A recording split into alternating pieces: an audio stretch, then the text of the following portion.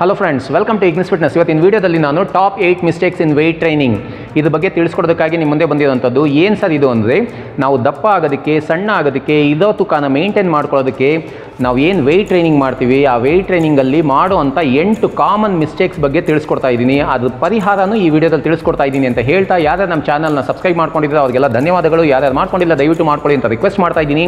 ಜೊತೆಲಿರುವಂಥ bell ಐಕಾನ್ನ press ಮಾಡ್ಕೊಳ್ಳಿ. ಇಂಥ ವೀಡಿಯೋಸ್ನ ನಾನು ಅಪ್ಲೋಡ್ ಮಾಡಿದಾಗ ನಿಮ್ಮ ನೋಟಿಫಿಕೇಷನಲ್ಲಿ ಬೇಗ ಸಿಗುತ್ತೆ ಅಂತ ಹೇಳ್ತಾ ಟಾಪಿಕ್ ಹೋಗೋಣ. ಫ್ರೆಂಡ್ಸ್, ವೆಯ್ಟ್ ಟ್ರೈನಿಂಗ್ ಮಾಡಬೇಕಾದ್ರೆ ಗೊತ್ತೋ ಗೊತ್ತಿಲ್ಲದೇನೋ ಹೊಸಬರಾಗಿರಲಿ ಹಳಬರಾಗಿರಲಿ ಏನು ಮಿಸ್ಟೇಕ್ಸ್ ಮಾಡ್ತಾನೆ ಇರ್ತಾರೆ. ನನಗೆ ಯಾಕೆ ರಿಸಲ್ಟ್ ಸಿಗ್ತಾ ಇಲ್ಲ, ಯಾಕೆ ನನಗೆ ಇಂಜುರಿ ಆಯಿತು ಅನ್ನೋದೇ ಗೊತ್ತಿರೋದಿಲ್ಲ.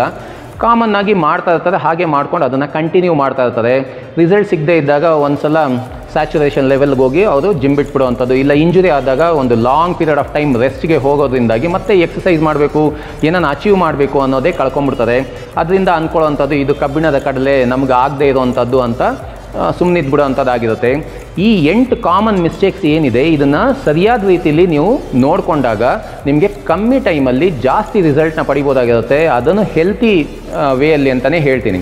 ಇಲ್ಲಿ ನಾನು 8 ಪಾಯಿಂಟ್ಗಳನ್ನ ಕೊಟ್ಟಿದ್ದೀನಿ, ತುಂಬ ಇಂಪಾರ್ಟೆಂಟ್ ಆಗಿರುವಂಥ 8 ಪಾಯಿಂಟ್ಗಳನ್ನ ಕೊಟ್ಟಿದ್ದೀನಿ. ಒಂದೊಂದಾಗೆ ನೋಡ್ತಾ ಹೋಗೋಣ.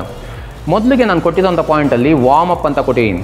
ಈ ವಾರ್ಮ್ ಅಪ್ ಏನು ಸರ್ ಅಂದರೆ, ನಿಮಗೆ ಗೊತ್ತಿರಲಿ, ಯಾವುದೇ ಫಿಸಿಕಲ್ ಆ್ಯಕ್ಟಿವಿಟೀಸ್ ಮಾಡೋಕ್ಕಿಂತ ಮುಂಚೆ ನೀವು ವಾರ್ಮ್ ಅಪ್ನ ಮಾಡಬೇಕಾಗತ್ತೆ. ಅದು ಅಪ್ಪರ್ ಬಾಡಿ ವರ್ಕೌಟ್ ಆಗಿರ್ಬೋದು, ಇಲ್ಲ ಲೋವರ್ ಬಾಡಿ ವರ್ಕೌಟ್ ಆಗಿರ್ಬೋದು, ಇಲ್ಲ ಓವರಾಲ್ ಆಗಿರ್ಬೋದು, ನೀವು ವಾರ್ಮ್ ಅಪ್ ಮಾಡೋದು ಭಾಳಷ್ಟು ಸೂಕ್ತ. ಅಪ್ಪರ್ ಬಾಡಿ ವರ್ಕೌಟ್ ಮಾಡಬೇಕಾದ್ರೆ ಒಂದು ಸರ್ಟನ್ ಪೀರಿಯಡ್ ಆಫ್ ಟೈಮ್ ಆದಮೇಲೆ ನೀವು ಅಪ್ಪರ್ ಬಾಡಿ ಮಾತ್ರ ವಾರ್ಮ್ ಅಪ್ ಮಾಡೋದು ಸಾಕಾಗುತ್ತೆ, ಇಲ್ಲ ಲೋವರ್ ಬಾಡಿ ಮಾಡಬೇಕಾದ್ರೆ ಲೋವರ್ ಬಾಡಿ ಮಾಡೋದು ಸಾಕಾಗುತ್ತೆ. ಬಟ್ ಬಿಗಿನಿಂಗ್ ಲೆವೆಲಲ್ಲಿ ಇದ್ದಾಗ ನೀವು ಓವರಾಲ್ ಆಗಿ ವಾರ್ಮ್ ಅಪ್ ಮಾಡೋದು ಭಾಳಷ್ಟು ಸೂಕ್ತ. ನನ್ನ ಚಾನಲಲ್ಲಿ ನಾನು 2ನೇ ವಿಡಿಯೋ ವಾರ್ಮ್ ಅಪ್ ಬಗ್ಗೆ ಇರೋದು, ನಿಮಗೆ ಅದು ಗೊತ್ತಿಲ್ಲ ನೋಡಿಲ್ಲ ಅಂದರೆ ಇಲ್ಲಿ ಕಾಣುವಂಥ ಐ ಬಟನ್ನ ಕ್ಲಿಕ್ ಮಾಡಿ ಆ ವಿಡಿಯೋ ನಾನು ನೋಡ್ಬೋದಾಗಿರುತ್ತೆ. Warm up is A must. ಆ ಹೆಸರಲ್ಲೇ ಹೇಳುತ್ತೆ, ವಾರ್ಮ್ ಅಪ್ ಅಂದರೆ ನಮ್ಮ ದೇಹದ ಉಷ್ಣಾಂಶನ ನಾವು ಜಾಸ್ತಿ ಮಾಡ್ಕೋಬೇಕು. ಇದರಿಂದ ಏನಾಗುತ್ತೆ, ರಕ್ತ ಚಲನೆ ಚೆನ್ನಾಗಿರುತ್ತೆ. ಹಾಗಾಗಿ ನಮ್ಗೆ ಯಾವುದೇ ಥರದ ಇಂಜುರಿಗಳಾಗೋದಿಲ್ಲ ಮತ್ತು ವೆಯ್ಟ್ಸ್ನ ಜಾಸ್ತಿ ಬಳಕೆ ಮಾಡೋದಕ್ಕೂ ಸಹಾಯ ಮಾಡಿಕೊಡುತ್ತೆ ಅಂತಲೇ ಹೇಳ್ಬೋದು. ನೀವು ವಾರ್ಮ್ ಅಪ್ ಮಾಡಬೇಕಾದ್ರೆ ಸ್ವೆಟ್ ಆಗಬೇಕು. ಇದು ಎಷ್ಟು ನಿಮಿಷ ಮಾಡಬೇಕಾಗುತ್ತೆ ಸರ್ ಅಂತ ನೀವು ಕೇಳ್ಬೋದು. ನಾನು ಹೇಳುವಂಥದ್ದು ಮಿನಿಮಮ್ 15ರಿಂದ 20 ನಿಮಿಷ ಮಾಡೋದು ಭಾಳಷ್ಟು ಸೂಕ್ತ. ತುಂಬ ಇಂಪಾರ್ಟೆಂಟ್ ಅಂತಲೇ ಕೊಡ್ತೀನಿ. ಯಾಕೆಂದರೆ ಯಾವುದೇ ಫಿಸಿಕಲ್ ಆ್ಯಕ್ಟಿವಿಟೀಸ್ ಆಗಲಿ ನೀವು ವಾರ್ಮ್ ಅಪ್ ಮಾಡೋದು ಭಾಳಷ್ಟು ಪ್ರಾಮುಖ್ಯತೆ ಹೊಂದಿರುತ್ತೆ. ಅದು ನೀವು ಕಾರ್ಡಿಯೋವ್ಯಾಸ್ಕ್ಯುಲರ್ ವರ್ಕೌಟ್ಸ್ ಆಗಿರ್ಬೋದು, ಇಲ್ಲ ವೆಯ್ಟ್ ಟ್ರೈನಿಂಗೇ ಆಗಿರ್ಬೋದು, ವಾರ್ಮ್ ಅಪ್ ಮಾಡೋದು ಭಾಳಷ್ಟು ಸೂಕ್ತ. ಕೆಲವರು ಏನು ಮಾಡ್ತಾರೆ, ಡೈರೆಕ್ಟಾಗಿ ಜಿಮ್ಗೆ ಬರ್ತಾರೆ, ಬಂದಿದ್ದ ತಕ್ಷಣ ವಾರ್ಮ್ ಅಪ್ ಮಾಡ್ತಾರೋ ಬಿಡ್ತಾರೋ, ವೆಯ್ಟ್ ಟ್ರೈನಿಂಗ್ ಮಾಡ್ತಾರೋ ಬಿಡ್ತಾರೋ, ಮೊದಲು ಥ್ರೆಡ್ಮಿಲ್ ಮೇಲೆ ಹತ್ಬಿಡ್ತಾರೆ, ಇಲ್ಲ ಕ್ರಾಸ್ ಟ್ರೈನರ್ ಮೇಲೆ ಹತ್ಬಿಡ್ತಾರೆ, ಅದೇ ವಾರ್ಮ್ ಅಪ್ ಅಂದ್ಕೊತಾರೆ. ದಯವಿಟ್ಟು ಅರ್ಥ ಮಾಡ್ಕೊಳ್ಳಿ, ಅದನ್ನು ವಾರ್ಮ್ ಅಪ್ ಅಂತ ಕರೆಯೋದಿಲ್ಲ. ನೀವು ನಿಂತ್ಕೊಂಡು ನೀವು ಫಿಸಿಕಲ್ ಆ್ಯಕ್ಟಿವಿಟೀಸ್ ಮಾಡಿ ಅದರಲ್ಲಿ ನೀವು ಶೆಕೆ ಬಿಡಬೇಕಾಗತ್ತೆ.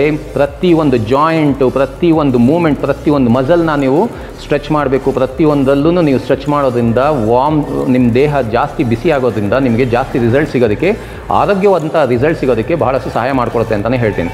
ಇನ್ನು 2ನೇ ಪಾಯಿಂಟಲ್ಲಿ ಯೂಸಿಂಗ್ ಲೆಸ್ ವೆಯ್ಟ್.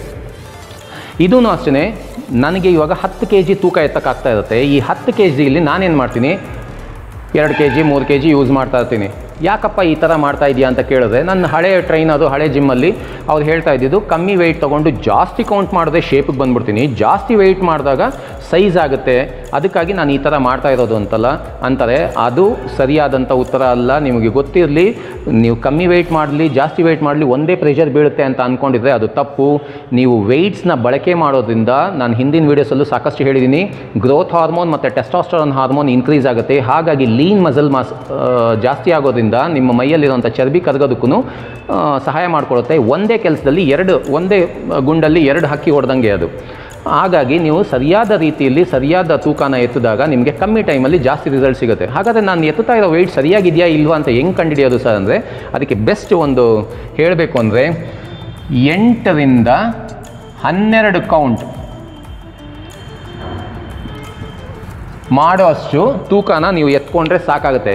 8ರಿಂದ 12 ಕೌಂಟ್. ಮೊದಲನೇ ಸೆಟ್ ಮಾಡ್ತೀರಾ 12 ಕೌಂಟ್ ಮಾಡ್ತೀರಾ, 2ನೇ ಸೆಟ್ ಮಾಡ್ತೀರಾ 10 ಕೌಂಟ್ ಮಾಡ್ತೀರಾ, 3ನೇ ಸೆಟ್ ಮಾಡ್ತೀರಾ 8 ಕೌಂಟ್ ಮಾಡ್ತೀರಾ. ಅಂದರೆ ಪ್ರತಿ ಸೆಟ್ಗೂ ನೀವು ವೆಯ್ಟ್ ಜಾಸ್ತಿ ಮಾಡ್ದಂಗೆ ಕೌಂಟ್ ಕಮ್ಮಿ ಆಗುತ್ತೆ. ನೀವು ಈ ಥರ ಕೌಂಟ್ಸ್ ಇಟ್ಕೊಂಡು ಮಾಡಬೇಕಾದ್ರೆ ಇನ್ನು 8 ಕೌಂಟ್ ಮೇಲೆ ಎತ್ತಕ್ಕಾಗಲ್ಲ ಅಂದರೆ that is the right weight ಅಂತಲೇ ಹೇಳ್ಬೋದು. ಈ ರೀತಿ ಮಾಡೋದ್ರಿಂದ ಮಸಲ್ ಚೆನ್ನಾಗಿ ಹೈಪರ್ಟ್ರೋಫಿಗೆ ಹೋಗುತ್ತೆ. ಆ ರೀತಿ ಆಗೋದ್ರಿಂದ ನಿಮಗೆ ರಿಸಲ್ಟ್ ಬೇಗ ಸಿಗುತ್ತೆ ಅಂತಲೇ ಹೇಳ್ಬೋದು.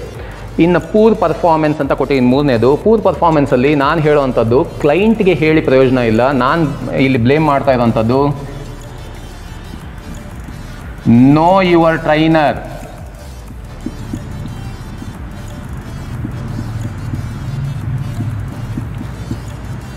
ನೋ ಯುವರ್ ಟ್ರೈನರ್ ಅಂತಲೇ ಹೇಳ್ತೀನಿ. ಏನಕ್ಕೆ ಸರ್ ಅಂತ ಕೇಳ್ಬೋದು. ನೋಡಿ, ಒಬ್ಬರಿಗೆ ಜಾಸ್ತಿ ಸ್ಟ್ರೆಂತ್ ಇರುತ್ತೆ, ಒಬ್ಬರಿಗೆ ಕಮ್ಮಿ ಸ್ಟ್ರೆಂತ್ ಇರುತ್ತೆ. ಕಮ್ಮಿ ಸ್ಟ್ರೆಂತ್ ಇರೋರಿಗೆ ಅವ್ರಿಗೆ ಯಾವ ರೀತಿಯಾಗಿ ಅವ್ರ ಸ್ಟ್ರೆಂತ್ ಸ್ಟ್ಯಾಮಿನಾನ ಇಂಪ್ರೂವ್ ಮಾಡಬೇಕು, ಅವ್ರ ಪರ್ಫಾರ್ಮೆನ್ಸ್ನ ಯಾವ ರೀತಿಯಾಗಿ ನೋಡ್ಕೋಬೇಕು. ಕೆಲವರು ಹೆಂಗೆಲ್ಲ ಹಂಗೆಲ್ಲ ಮಾಡ್ತಾ ಇರ್ತಾರೆ, ಬಗ್ಗಿ ಗಿಗ್ಗಿ ಎಲ್ಲ ಮಾಡ್ತಾ ಇರ್ತಾರೆ. ಅದನ್ನು ಕರೆಕ್ಟ್ ಮಾಡೋಕ್ಕೆ ಹೋಗೋದಿಲ್ಲ. ಫಸ್ಟ್ ಆಫ್ ಆಲ್ ಕೆಲವು ಟ್ರೈನರ್ಸ್ಗೆ ಆ ಫಾರ್ಮೇ ಗೊತ್ತಿರೋದಿಲ್ಲ. ನಾನು ಯಾವ ಥರ ನಿಂತ್ಕೋಬೇಕು, ನಾನು ಇವಾಗ ಬೈಸೆಪ್ಸ್ ಮಾಡ್ತಾ ಇದ್ದೀನಿ, ನನ್ನ ಕೈ ಟಕ್ ಇನ್ ಆಗಬೇಕು, ಕ್ಲೋಸಲ್ಲಿ ಇರಬೇಕು, ನಾನು ಹೀಗೆ ಎತ್ತಬೇಕು, ಸುಪಿನೇಟೆಡ್ ಪೊಸಿಷನಲ್ಲೇ ಕೈ ಎತ್ತಬೇಕು, ನಾನು ಹಿಂಗೆ ಮಾಡಬೇಕು ಅಂತ ಒಂದು ಅದರದ್ದೇ ಆಗಿರೋಂಥ ಒಂದು ರೂಲ್ಸ್ ರೆಗ್ಯುಲೇಷನ್ಸ್ ಇರುತ್ತೆ. ಇವ್ರೇನು ಮಾಡ್ತಾರೆ, ಹೆಂಗೆಂಗೋ ಮಾಡ್ತಾ ಇರ್ತಾರೆ, ಯಾವ್ಯಾವ ರೀತಿನೋ ಮಾಡ್ತಾ ಇರ್ತಾರೆ. ಟ್ರೈನರೇ ಆ ಥರ ಗೈಡ್ ಮಾಡ್ತಾ ಇರ್ತಾರೆ. ಆ ರೀತಿ ಮಾಡೋದ್ರಿಂದಾಗಿ ರಿಸಲ್ಟ್ ಸಿಗೋದ್ರ ಜಾಗದಲ್ಲಿ ಇಂಜುರಿ ಜಾಸ್ತಿ ಸಿಗುತ್ತೆ ಅಂತಲೇ ಹೇಳ್ಬೋದು.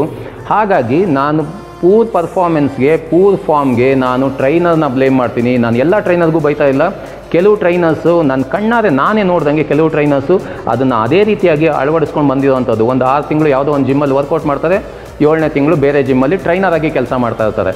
ಆ ರೀತಿಯಾಗಿ ಟ್ರೈನರ್ಸಿಂದ ದೂರ ಇರಿ. ನಿಮ್ಮ ಟ್ರೈನರ್ ಬಗ್ಗೆ, ನಿಮ್ಮ ಟ್ರೈನರ್ ಏನು ಮಾಡಿದ್ದಾರೆ, ಏನು ಅಚೀವ್ ಮಾಡಿದ್ದಾರೆ, ಅವ್ರಿಗೆ ಇದ್ರ ಬಗ್ಗೆ ಏನು ನಾಲೆಜ್ ಇದೆ ಅಂತ ತಿಳ್ಕೊಂಡು ಅಂಥ ಟ್ರೈನರ್ ಹತ್ರ ಟ್ರೈನ್ ಮಾಡ್ಕೊಳ್ಳೋದು ಒಳ್ಳೆಯದು ಅಂತ ಹೇಳ್ತೀನಿ. ಇನ್ನು 4ನೇ ಪಾಯಿಂಟಲ್ಲಿ ನಾಟ್ ಯೂಸಿಂಗ್ ಐಡಲ್ ಪ್ರೋಗ್ರಾಮ್. ಈಗ ನೋಡಿ, ನಾನು ಅಡ್ವಾನ್ಸ್ ಲೆವೆಲ್ ಅಥ್ಲೀಟ್ ಆಗಿರೋದ್ರಿಂದ ನಾನು ಸ್ವಲ್ಪ ಹೆವಿ ವೆಯ್ಟು, ಸ್ವಲ್ಪ ಅಡ್ವಾನ್ಸ್ ಲೆವೆಲಲ್ಲಿರೋವಂಥ ವರ್ಕೌಟ್ಸ್ನ ಮಾಡೋವಂಥದ್ದು. ಕೆಲವು ಟ್ರೈನರ್ಸ್ ಇದ್ದಾರೆ, ಅವ್ರು ಏನು ಮಾಡ್ತಾರೆ, ಬೇಸಿಕ್ ಲೆವೆಲಲ್ಲಿರೋರ್ಗೂ ಅಡ್ವಾನ್ಸ್ ಲೆವೆಲ್ ವರ್ಕೌಟ್ಸ್ ಹೇಳ್ತಾ ಇರ್ತಾರೆ, ಅಡ್ವಾನ್ಸ್ ಲೆವೆಲಲ್ಲಿರೋರ್ಗೂ ಅಡ್ವಾನ್ಸ್ ಲೆವೆಲ್ ವರ್ಕೌಟ್ ಹೇಳ್ತಾ ಇರ್ತಾರೆ. ಅದು ನಿಜವಾಗ್ಲೂ ಬೇಕಾ ಬೇಡವಾ ಅನ್ನೋದೇ ಗೊತ್ತಿರೋದಿಲ್ಲ. ಇದನ್ನು ನಾವು ತಿಳ್ಕೊಬೇಕಾಗತ್ತೆ. ಹಾಗಾದರೆ ನಾನು ಎಷ್ಟು ದಿನಕ್ಕೆ ಒಂದು ಸಲ ನನ್ನ ಪ್ರೋಗ್ರಾಮ್ನ ಚೇಂಜ್ ಮಾಡ್ಕೋಬೇಕು ಸರ್ ಅಂತ ನೀವು ಕೇಳಿದ್ರೆ, ನಾನು ಅಂಥವ್ರಿಗೆ ಹೇಳೋ ಅಂಥದ್ದು 2 ರಿಂದ 4 ತಿಂಗಳಲ್ಲಿ ನೀವು ಮಾಡ್ತಾ ಇರೋವಂಥ ಪ್ರೋಗ್ರಾಮ್ನ ಚೇಂಜ್ ಮಾಡ್ಕೊಳ್ಳಿ, ಬಹಳಷ್ಟು ಉಪಯುಕ್ತವಾಗಿರುತ್ತೆ. ಹೇಗೆ ಅಂದರೆ, ಇವಾಗ ನೋಡಿ, ನಾನು ಯಾವುದೋ ಒಂದು ಪರ್ಟಿಕ್ಯುಲರ್ ವರ್ಕೌಟ್ನ ನಾನು 2 ತಿಂಗಳು ಮಾಡ್ತಾ ಇರ್ತೀನಿ ಅಂದರೆ ಬಾಡಿ ಅಷ್ಟೊತ್ತಿಗೆ ಅಡಾಪ್ಟೇಷನ್ಗೆ ಹೋಗಿರುತ್ತೆ. ಫಸ್ಟ್ ಸ್ಟಾರ್ಟಿಂಗಲ್ಲಿ ನಿಮಗೆ ಸಿಕ್ಕಿರೋವಂಥ ರಿಸಲ್ಟು ಹೋಗ್ತಾ ಹೋಗ್ತಾ ಸ್ಲೋ ಆಗ್ತಾ ಬಂದುಬಿಡುತ್ತೆ. ಈ ಕೆಲವು ಟೈಮ್ ರಿಸಲ್ಟೇ ಸಿಗದೆ ಆಗೋಗ್ಬಿಡುತ್ತೆ. ಆ ಥರ ಇದ್ದಾಗ that is the right time to change the programme. ಅದು ನಿಮ್ಮ ಟ್ರೈನರ್ಗೆ ಗೊತ್ತಿರಬೇಕು. ಇಲ್ಲೇನಾಗುತ್ತೆ, ಪಾಪ ಕ್ಲೈಂಟ್ಸ್ಗೆ ಏನು ಗೊತ್ತು, ಟ್ರೈನರ್ ಏನು ಹೇಳ್ತಾರೆ ಅದನ್ನೇ ಮಾಡ್ತಾ ಇರ್ತಾರೆ. ಆ ರೀತಿ ಮಾಡೋದ್ರಿಂದ ನಿಮಗೆ ರಿಸಲ್ಟ್ ಸ್ಲೋ ಆಗುತ್ತೆ. ರಿಸಲ್ಟ್ ಸ್ಲೋ ಆಗೋದ್ರಿಂದ ಒಂದಿನ ಅಯ್ಯೋ ನಾನು ಎಷ್ಟು ಮಾಡಿದ್ರು ನನಗೆ ರಿಸಲ್ಟೇ ಬರೋದಿಲ್ಲ, ನನಗೇನೋ ಇದೆಲ್ಲ ಆಗಿ ಬರೋದಿಲ್ವೇನೋ ಅನ್ನೋದು ಅಂದ್ಕೊಂಡು ಜಿಮ್ ಬಿಟ್ಬಿಡೋವಂಥದ್ದು, ಮತ್ತು ಹೆಲ್ತ್ ಅಪ್ಸೆಟ್ ಮಾಡ್ಕೊಳ್ಳೋವಂಥದ್ದು, ಇಂಥದ್ದೆಲ್ಲ ತೊಂದರೆಗೀಡಾಗುವಂಥದ್ದು ಆಗಿರುತ್ತೆ. ಹಾಗಾಗಿ ಹೇಳಿದಂಥದ್ದು, ಇಷ್ಟು ಪೀರಿಯಡ್ ಆಫ್ ಟೈಮಲ್ಲಿ ನೀವು ಅರ್ಥ ಮಾಡ್ಕೊಳ್ಳಿ, ನಿಮ್ಮ ಟ್ರೈನರ್ ಬಗ್ಗೆನೂ ತಿಳಿದಿಟ್ಕೊಂಡಿರಿ. ನನಗೆ ಎಷ್ಟು ಟೈಮಲ್ಲಿ ನನಗೆ ರಿಸಲ್ಟ್ ಸಿಕ್ತು, ಈಗ ಎಷ್ಟು ದಿನ ಆಯಿತು ನನಗೆ ರಿಸಲ್ಟ್ ಸ್ಲೋ ಆಗಿ ಇಲ್ಲ ನಿಂತೋಗಿ ಅನ್ನೋದು, ಅಲ್ಲಿಂದ ನೀವು ಪ್ರೋಗ್ರಾಮ್ನ ಚೇಂಜ್ ಮಾಡಿಕೊಂಡ್ರೆ ಭಾಳಷ್ಟು ಸೂಕ್ತ. ಇನ್ನು 5ನೇ ಪಾಯಿಂಟಲ್ಲಿ ಇನ್ಅಡಿಕ್ವೇಟ್ ರಿಕವರಿ ಅಂತ ಕೊಟ್ಟಿದ್ದೀನಿ. ಎಕ್ಸಸೈಸ್ ಮಾಡಿದ್ಮೇಲೆ, ಇವಾಗಂತೂ ಒಂದು ಸಿಂಪಲ್ ಎಕ್ಸಾಂಪಲ್ ಕೊಡಬೇಕು ಅಂದರೆ, ಒಂದು ಬೈಸೆಪ್ಸ್ ಮಾಡ್ತಾರೆ ಅಂತ ಇಟ್ಕೊಳ್ಳೋಣ ಹುಡುಗರು. ಬೈಸೆಪ್ಸ್ ಅನ್ನೋ ತುಂಬ ಇಷ್ಟವಾದಂಥ ವರ್ಕೌಟು. ಆ ಬೈಸೆಪ್ಸ್ ಒಂದು ಸಲ ನೀವು ಯಾವುದೇ ವರ್ಕೌಟ್ನ ಒಂದು ಸಲ ಮಾಡಿದ್ರೆ 48 ಗಂಟೆ ಟೈಮ್ ಮಿನಿಮಮ್ ಗ್ಯಾಪ್ ಕೊಡಬೇಕಾಗತ್ತೆ. ಇಲ್ಲೇನು ಮಾಡ್ತಾರೆ, ಬೆಳಗ್ಗೆನೂ ವರ್ಕೌಟ್ ಮಾಡಿರ್ತಾರೆ, ಯಾವುದೋ ಒಂದು ಚೆಸ್ಟ್ ಮಾಡಿದಾಗ ಬೈಸೆಪ್ಸ್ ಮಾಡಿರ್ತಾರೆ, ಸಾಯಂಕಾಲನೂ ಬಂದು ಏನೋ ಶೋಲ್ಡರ್ ಮಾಡಿರ್ತಾರೆ, ಆವಾಗಲೂ ಬೈಸೆಪ್ಸ್ ಮಾಡ್ತಾ ಇರ್ತಾರೆ. ಆ ರೀತಿ ಮಾಡಿದಾಗ ಜಾಸ್ತಿ ರಿಸಲ್ಟ್ ಸಿಗುತ್ತೆ ಅಂತ ಅಂದ್ಕೊಂಡಿರ್ತಾರೆ. ಜಾಸ್ತಿ ರಿಸಲ್ಟ್ ಸಿಗೋದಿಲ್ಲ. ನಿಮ್ಮ ರಿಸಲ್ಟ್ಸ್ ನೀವೇ ನಿಮ್ಮ ಕೈಯಾರೆ ಹಾಳು ಮಾಡ್ತಾ ಇರೋವಂಥದ್ದಾಗಿರುತ್ತೆ. ಅದನ್ನು ಇನ್ನೊಂದು ಏನು ಮಾಡೋದು, ಸರಿಯಾಗಿ ನಿದ್ದೆ ಮಾಡೋದಿಲ್ಲ, ಫುಡ್ ಡಯಟ್ ಸರಿಯಾಗಿರೋದಿಲ್ಲ. ಅದನ್ನು ಕರೆಕ್ಟಾಗಿ ಹೇಳಬೇಕು ಅಂದರೆ, ಸರಿಯಾದ ರೀತಿಯಲ್ಲಿ ರೆಸ್ಟ್ ತಗೊಂಡಾಗ, ನಿಮಗೆ ಮುಂಚೆ ಹಳೆ ವಿಡಿಯೋಸಲ್ಲೂ ಹೇಳಿದ್ದೀನಿ, ನಿದ್ದೆ ಮಾಡೋದ್ರಿಂದ ಗ್ರೋತ್ ಹಾರ್ಮೋನ್ ಮತ್ತು ಟೆಸ್ಟಾಸ್ಟೆರಾನ್ ಹಾರ್ಮೋನ್ ರಿಲೀಸ್ ಆಗೋದ್ರಿಂದ ಬೇಗ ಮಸಲ್ ರಿಕವರಿ ಆಗುತ್ತೆ. ಅದ್ರ ಜೊತೆಗೆ ನೀವು ಡಯಟ್ನ ಮಾಡೋದ್ರಿಂದ ನಿಮಗೆ ರಿಸಲ್ಟ್ ಫಾಸ್ಟ್ ಇರುತ್ತೆ. ಮತ್ತು ಪೋಸ್ಟ್ ವರ್ಕೌಟ್ ನ್ಯೂಟ್ರಿಷನ್ ಏನು ಸರ್ ಇದು ಅಂದರೆ, ನಿಮ್ಮದು ವ್ಯಾಯಾಮ ಆದಮೇಲೆ ಮೊದಲನೇ ಫೀಡಿಂಗ್ ಏನಿರುತ್ತೆ, ವ್ಯಾಯಾಮ ಆಗಿದ ತಕ್ಷಣ ಮೊದಲನೇ ಫೀಡಿಂಗ್ ಏನಿರುತ್ತೆ ಅದ್ರ ಬಗ್ಗೆ ನಿಮಗೆ ಗಮನ ಇರಬೇಕು. ಅದ್ರದ್ದು ವೀಡಿಯೋ ನನ್ನ ಚಾನಲಲ್ಲಿದೆ, ಅದು ನಾನು ಪೋಸ್ಟ್ ಮಾಡ್ತೀನಿ. ಗೊತ್ತಾಗಲಿಲ್ಲ ಅಂದರೆ ಇಲ್ಲಿ ಐ ಬಟನ್ನ ಕ್ಲಿಕ್ ಮಾಡಿದ್ರೆ ನಿಮ್ಗೆ ಆ ವೀಡಿಯೋನೂ ಸಿಗುತ್ತೆ. ಈ ಪೋಸ್ಟ್ ವರ್ಕೌಟ್ ನ್ಯೂಟ್ರಿಷನ್ ತುಂಬಾ ಇಂಪಾರ್ಟೆಂಟ್ ರೋಲ್ ಪ್ಲೇ ಮಾಡುವಂಥದ್ದು.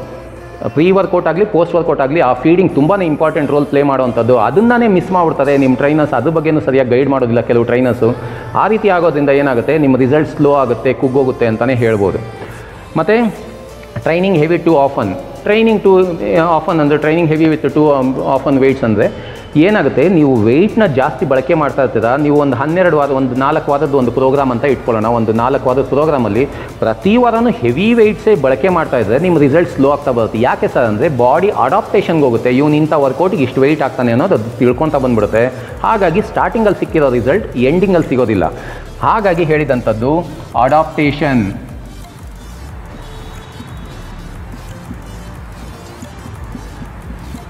ಅಡಾಪ್ಟೇಷನ್ಗೆ ಹೋಗಬಾರ್ದು. ಮಸಲ್ ಯಾವಾಗ ಅಡಾಪ್ಟೇಷನ್ಗೆ ಹೋಗ್ಬಿಡುತ್ತೆ ಆಗ ನಿಮಗೆ ರಿಸಲ್ಟ್ ಸ್ಲೋ ಆಗ್ತಾ ಬಂದ್ಬಿಡುತ್ತೆ. ಅದಕ್ಕಾಗಿ ನೀವು ಪ್ರತಿ ಸಲನೂ ಆ ರೀತಿ ಮಾಡೋಕ್ಕೆ ಹೋಗ್ಬೇಡಿ. ನನಗೆ ಕೇಳಿದ್ರೆ ಒಂದು ಕಿವಿ ಮಾತ್ರ ಹೇಳಬೇಕು ಅಂದರೆ, ಒಂದು ವಾರ ನೀವು ಹೆವಿ ವೆಯ್ಟ್ಸ್ ಮಾಡ್ತೀರಾ, ಒಂದು ವಾರ ಲೈಟ್ ವೆಯ್ಟ್ ಮಾಡಿ, ಒಂದು ವಾರ ಹೆವಿ ವೆಯ್ಟ್ ಮಾಡಿ, ಒಂದು ವಾರ ಲೈಟ್ ವೆಯ್ಟ್ ಮಾಡಿ. ಭಾಳ ಕಮ್ಮಿ ಟೈಮಲ್ಲಿ ಜಾಸ್ತಿ ರಿಸಲ್ಟ್ ನೋಡ್ಬೋದು. ಇನ್ನಷ್ಟು ನೆಕ್ಸ್ಟ್ ಲೆವೆಲಲ್ಲಿ ಜಾಸ್ತಿ ವೆಯ್ಟ್ನ ಬಳಕೆ ಮಾಡ್ಬೋದಾಗಿರುತ್ತೆ ಅಂತಲೇ ಹೇಳ್ತೀನಿ. ಇನ್ನು 7th ಪಾಯಿಂಟಲ್ಲಿ ignoring science of injury. ಇದೇನು ಸರ್ ಅಂದರೆ, ಏನೋ ಎಕ್ಸಸೈಸ್ ಮಾಡ್ತಾ ಇರ್ತೀರ, ವಾರ್ಮಪ್ ಎಲ್ಲ ಮಾಡಿರ್ತೀರ, ಸ್ವಲ್ಪ ಏನೋ ಪೇಯ್ನ್ ಬರುತ್ತೆ, ನಿಮ್ಮ ಟ್ರೈನರ್ ಹತ್ರ ಹೋಗ್ತೀರಾ, ಕೇಳ್ತೀರಾ, ಇಲ್ಲ ನಿಮ್ಮ ಪಾರ್ಟ್ನರ್ಗೆ ಕೇಳ್ತೀರಾ, ನನಗೇನೋ ಪೇಯ್ನ್ ಆಗ್ತಾಯಿದೆ ನಾನು ಮಾಡೋದಿಲ್ಲ ಅಂದಾಗ, ಏನಿಲ್ಲ ಅದೆಲ್ಲ ಸಣ್ಣ ಪುಟ್ಟ ಪ್ರಾಬ್ಲಮ್, ಏನಿಲ್ಲ ಸರಿ ಹೋಗುತ್ತೆ, ನೀನು ಮಾಡು ಅಂದ್ಬಿಡ್ತಾರೆ. ಅದು ಸಣ್ಣ ಪುಟ್ಟ ಇದ್ದಾಗ ಸರಿ ಹೋಗುತ್ತೆ. ಅದು ಅದೇ ರೀತಿಯಾಗಿ ಮಾಡ್ಕೊಂಬಂದಾಗ ಅದೇ ಅಗ್ರಿವೇಟ್ ಆಗಿಬಿಟ್ಟು ತುಂಬ ದೊಡ್ಡ ಪ್ರಾಬ್ಲಮ್ ಆಗುವಂಥದ್ದು. ಅಲ್ಲಿ ದೊಡ್ಡ ಪ್ರಾಬ್ಲಮ್ ಆದಾಗ ಹಾಸ್ಪಿಟ್ಲಿಗೆ ಹೋಗಬೇಕು. ಡಾಕ್ಟ್ರು ಫಸ್ಟ್ ಹೇಳೋವಂಥದ್ದು 1-2 ತಿಂಗಳು 1 ತಿಂಗಳು ನೀನು ಜಿಮ್ ಮಾಡಬಾರ್ದು. ನೀವು ರೆಸ್ಟ್ ತೊಗೊಂಡಿದ್ದಾದ್ಮೇಲಂತೂ ನಿಮಗೆ ಮತ್ತೆ ಜಿಮ್ಗೆ ಬರೋ ಇಂಟ್ರೆಸ್ಟೇ ಇರಲ್ಲ. ನೀವೇನೋ ಅಚೀವ್ ಮಾಡಬೇಕು ಅಂತಿರ್ತೀರ, ಅದೆಲ್ಲ ಹಾಳಾಗೋಗುತ್ತೆ. ಇದನ್ನು ಯಾವ ರೀತಿಯಾಗಿ ಸರಿಪಡಿಸ್ಕೋಬೇಕು ಅಂದರೆ, ನಿಮಗೆ ಗೊತ್ತಿರಲಿ, ರೆಸ್ಟ್ ಮತ್ತು ಪ್ರಾಪರ್ ಫುಡ್ ಅಂದರೆ ಏನು ಸರ್? ರೆಸ್ಟ್ ಏನೋ ಸರಿ ಈಗ ಆಯಿತು, ನಾನು ಚೆನ್ನಾಗಿ ರೆಸ್ಟ್ ತೊಗೊತೀನಿ, ನಿದ್ದೆ ಮಾಡ್ತೀನಿ, ಎಲ್ಲ ಜಿಮ್ಗೆ ಹೋಗದೆ, ಜಾಸ್ತಿ ವೆಯ್ಟ್ ಗೀಟ್ ಎತ್ತದೆ, ಏನು ಮಾಡಿದೆ, ನಾನು ರೆಸ್ಟ್ ತೊಗೊಳೋದು ಸರಿ. ಫುಡ್ ಅಂದರೆ ಏನು ಸರ್ ಅಂದರೆ, ಮ್ಯಾಕ್ರೋ ನ್ಯೂಟ್ರಿಯೆಂಟ್ಸ್ ಮತ್ತು ಮೈಕ್ರೋ ನ್ಯೂಟ್ರಿಯೆಂಟ್ಸ್ ಬಗ್ಗೆ ನಿಮಗೆ ಗೊತ್ತಿರಬೇಕು. ಮ್ಯಾಕ್ರೋ ನ್ಯೂಟ್ರಿಯೆಂಟ್ಸಲ್ಲಿ ಕಾರ್ಬೋಹೈಡ್ರೇಟ್, ಪ್ರೋಟೀನ್ ಮತ್ತು ಫ್ಯಾಟ್ ಸರಿಯಾದ ಪ್ರಮಾಣದಲ್ಲಿ ನನ್ನ ದೇಹಕ್ಕೆ ಎಷ್ಟು ಬೇಕು ಅನ್ನೋದು ಗೊತ್ತಿರಬೇಕು. ಅದೇ ರೀತಿಯಾಗಿ ಮೈಕ್ರೋ ನ್ಯೂಟ್ರಿಯೆಂಟ್ಸಲ್ಲಿ ವೈಟಮಿನ್ಸ್, ಮಿನರಲ್ಸ್ ಏನಿದೆ ಅದು ಯಾವುದ್ರಲ್ಲಿ ಸಿಗುತ್ತೆ, ಎಷ್ಟು ತೊಗೊಂಡ್ರೆ ನನ್ನ ದೇಹ ರಿಕವರ್ ಆಗುತ್ತೆ, ಬೇಗ ಇಂಜುರಿ ಫ್ರೀ ಆಗುತ್ತೆ ಅನ್ನೋದು ನಿಮ್ಗೆ ತಿಳಿದಿತ್ತು ಅಂದರೆ, ಆಗ ಹೋಗಿ ನೀವು ಒಂದು ಸ್ವಲ್ಪ ರೆಸ್ಟ್ ತೊಗೊಂಡು ಕರೆಕ್ಟು ಫುಡ್ ತೊಗೊಂಡಿದ್ದ ತಕ್ಷಣ ಡಾಕ್ಟರ್ ಹತ್ರ ಹೋಗೋವಂಥ ನೆಸೆಸಿಟಿನೇ ಇರಲ್ಲ, ನೀವು ಬೇಗನೆ ರೆಡಿ ಆಗ್ಬಿಡ್ತೀರಾ ಅಂತಲೇ ಹೇಳ್ಬೋದು. ಆ ಥರ ಇಂಡಿಕೇಟ್ ಮಾಡಿದಾಗ, ಪೇಯ್ನ್ ಆಗ್ತಾ ಇದೆ ಅಂತ ಇಂಡಿಕೇಟ್ ಮಾಡಿದಾಗ ಆ ಪರ್ಟಿಕ್ಯುಲರ್ ಸೆಷನ್ನ ಡ್ರಾಪ್ ಮಾಡಿ. ಏನು ತಪ್ಪೇನಿಲ್ಲ, ಏನು ಆಗೋದಿಲ್ಲ. ನಿಮ್ಮ ಪಾರ್ಟ್ನರ್ ಹೇಳೋದು, ನಿಮ್ಮ ಟ್ರೈನರ್ ಹೇಳೋದು ಅಂತ ಮಾಡಿಬಿಟ್ಟು ಇಂಜುರಿ ಆಗಿ 2-3 ತಿಂಗಳು ಗ್ಯಾಪ್ ತೊಗೊಳೋದು ಬದಲಾಗಿ ಒಂದು ಕ್ಲಾಸ್ ಬಿಡೋದು ಎಷ್ಟೋ ಸೂಕ್ತ ಅಲ್ವಾ?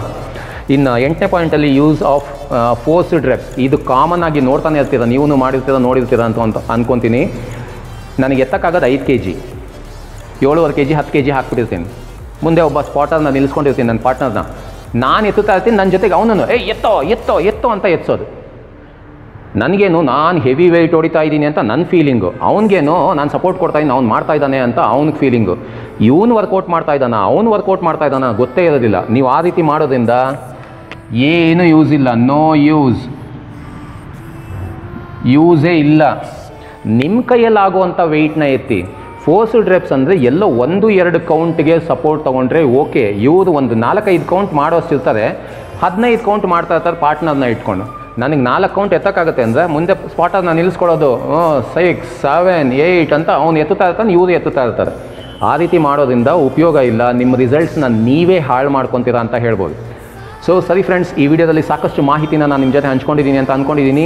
ನೀವು ಅಷ್ಟೇ ನಿಮ್ಮ ರಿಸಲ್ಟ್ಸ್ ಸ್ಲೋ ಆಗ್ತಾ ಇದೆ ಅಂದರೆ ಇಂಥದ್ದು ಯಾವುದೋ ಒಂದು ಪಾಯಿಂಟ್ ಮಿಸ್ ಮಾಡಿರ್ತೀರ, ಅದನ್ನು ಸರಿಯಾಗಿ ನೋಡಿ ನಿಮ್ಮ ಟ್ರೈನರ್ ಬಗ್ಗೆನೂ ತಿಳ್ಕೊಳ್ಳಿ ಅಂತ ಹೇಳ್ತಾ, ನೀವು ಅಷ್ಟೇ ಆರೋಗ್ಯವಂತ ರಿಸಲ್ಟ್ನ ಪಡೆಯೋದಕ್ಕೆ ಈ ಥರ ಪಾಯಿಂಟ್ಸ್ ಏನಾನ ನೀವು ಮಾಡ್ತಾ ಇದ್ದರೆ ಅದರಿಂದ ದೂರ ಇರಿ, ಅದನ್ನು ರಿಕವರ್ ಮಾಡ್ಕೊಳ್ಳಿ ಬೇಗ ಅಂತ ಹೇಳ್ತಾ ಈ ವಿಡಿಯೋನ ಇಲ್ಲಿಗೆ ಮುಗಿಸ್ತೀನಿ. ನೆಕ್ಸ್ಟ್ ವಿಡಿಯೋದಲ್ಲಿ ಸಿಗೋ ತನಕ ಸ್ಟೇ ಫಿಟ್, ಸ್ಟೇ ಹೆಲ್ತಿ. ಅಲ್ಲಿವರೆಗೂ ಬಾಯ್.